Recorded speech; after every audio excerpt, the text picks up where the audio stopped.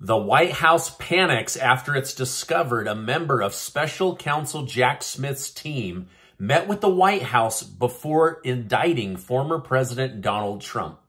Poland and Belarus bring new levels of anxiety to Europe that World War III is just around the corner, and the DOJ blocks Senator Chuck Grassley from key information in the Hunter Biden investigation.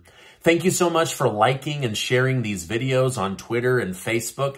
It really helps me out, so thank you so much. I'd also like to thank today's video sponsor, Replace Your Mortgage, and I'll tell you how to pay off your entire house in 7 years or less later in this video.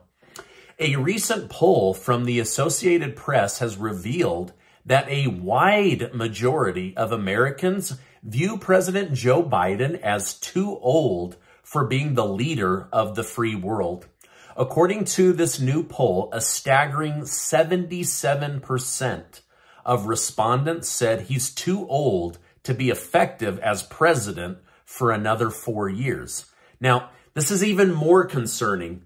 69% of Democrats agreed Joe Biden is not mentally fit to run the United States of America. Now, this is catching me off guard. I thought he was the most beloved president of our lifetime, but now they're saying, hey, thanks, but get out of the White House.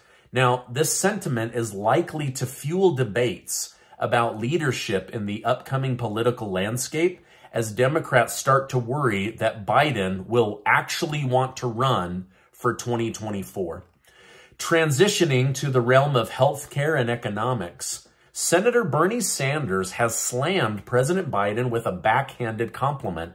During CNN's State of the Union, Senator Sanders started by championing Biden's actions on inflation and green energy, but emphasized that despite progress, approximately 60% of people in the country continue to live paycheck to paycheck, and the healthcare system remains a contentious issue. I love how Sanders is like, oh yeah, Biden's doing great with the economy, but the economy really sucks for 60% of the country. I mean, I would say he's politically biased, but he always leans Democrat, even though he's an independent. Now, speaking of politics, speculation is swirling about the future of former President Donald Trump, with his campaign raising over $7 million based off his recent mugshot. Some pundits have claimed it's impossible to stop him from winning the GOP primary. Analysts point out that Trump's fundraising success will likely solidify his position as the prominent figure in the Republican political party, potentially setting the stage for a comeback in the 2024 presidential election. Now, what this really means is these other people that are running for GOP, whether you like them or not, whether they would be better for the country or not, less divisive, less irritating, less investigated, they're simply going to run out of money before they can get to the presidential election. And it now costs close to $1 billion to become president. And so because of those reasons, they're probably going to have to drop out. Now, despite Donald Trump's surge in popularity, some are arguing that Trump is legally disqualified from running because of his actions on January 6th. For instance, the New Hampshire Secretary of State, David Scanlon, claimed the 14th Amendment could be proof for his argument. In the 14th Amendment, it says that one cannot hold public office if he has engaged in insurrection or rebellion against the United States. I think it will ultimately come down to Trump proving that he did not stir up the insurrection, even though he gave a speech the morning of the insurrection. Most likely, top lawyers are saying that the Supreme Court will have to be involved. Now, I'm trying to get super lawyer Alan Dershowitz to come on my show. He's agreed to come on. We're working through scheduling, but I want to really help people understand the pros and the cons of what the former president is going through. Now, unfortunately for Donald Trump, he got bad news. Judge Tanya Chutkan, an Obama-appointed judge, has just refused to delay President Trump's trial until after the election. This decision has significant consequences for Trump, as it suggests his legal challenges will precede the political landscape. In response to this horrible news, Trump stated on Truth Social, "Today, a biased, Trump-hating judge gave me only a 2-month extension. Just what our corrupt government wanted. Super Tuesday. I will appeal." So basically, going into Super Tuesday, when you're deciding who's going to be the true frontrunner, they are going to try to tie Donald Trump up in court case after court case after court case so that he can't get out and meet with the people. It's been learned today that Special Prosecutor Jack Smith, who's trying to put Donald Trump in jail for over 500 years for having classified documents and allegedly having a major role in the January 6th Capitol attack, had one of his personal aides secretly meet with White House officials 9 weeks before indicting Trump. This now raises questions. Why was somebody from the special prosecutor's office secretly meeting at the White House? What instructions were given from the White House? What information was shared from the White House? And what plans were hatched against the former president at the White House? Now, the White House has previously stated on public record, and so has the president, that they did not know Donald Trump was going to be indicted.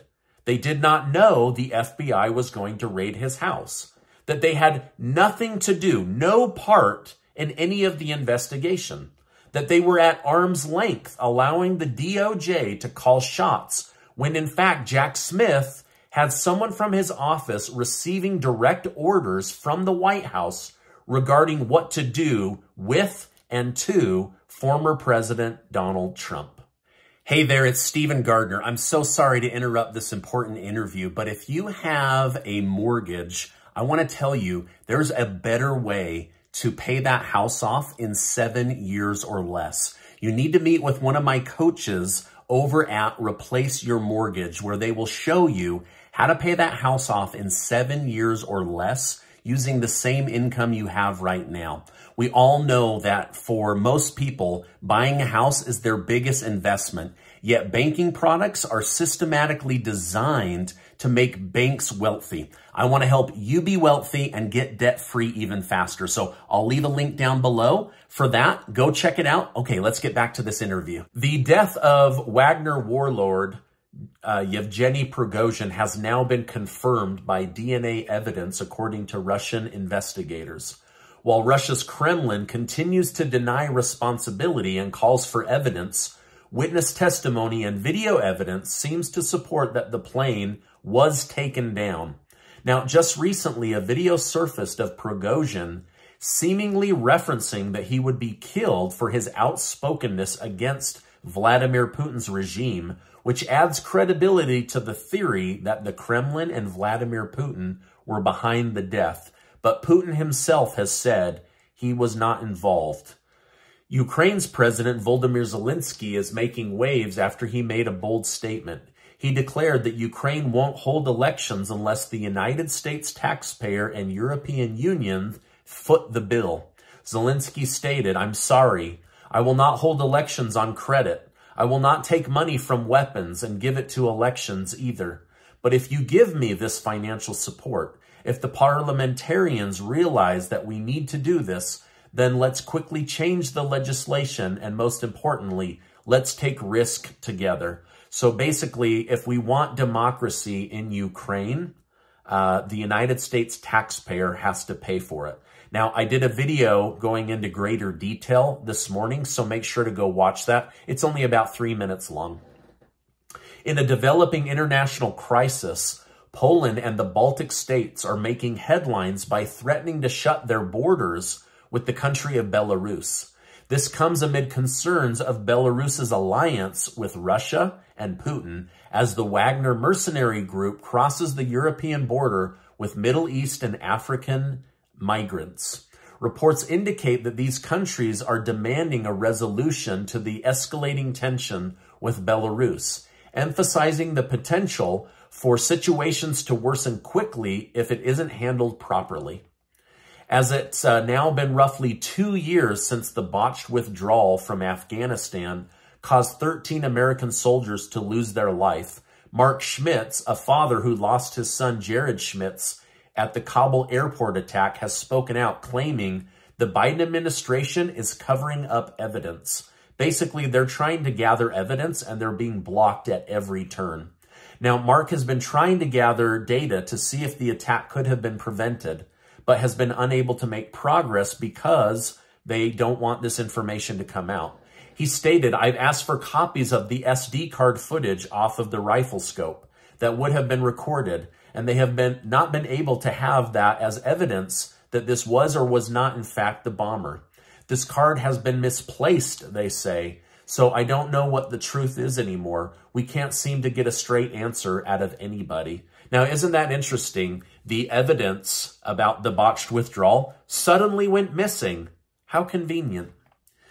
David Weiss, a special counsel in the Hunter Biden probe, is now under fire after it has been found that the Department of Justice intervened on his behalf to respond to letters from the Republican officials investigating the Biden probe.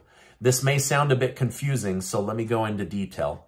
On May 9th of 2022, Senator Chuck Grassley sent a letter to David Weiss only, seeking info regarding the Hunter Biden investigation. Despite addressing this only to David Weiss, the Department of Justice Legal Affairs stepped in and responded on his behalf. Interestingly enough, the DOJ refused to turn over the requested information. According to other emails, Weiss had knowledge of this taking place. Now, this means that he was involved in the cover-up of the very person that he was tasked with investigating, and he's now the special counsel. So the guy who got Hunter Biden the sweetheart deal is now the one that has to prove Hunter Biden did something wrong. My guess is, just like the Kabul airport footage, he's not going to find anything. Now, before you go, I want to remind you that you are amazing. I appreciate you stopping by. I know there's a lot of places to get your news, so thank you so much for supporting the channel. Make sure to give this video a like. It really helps out. Also, hit that subscribe button and check out these videos on your way out today. Thank you so much, and I will see you on the next video.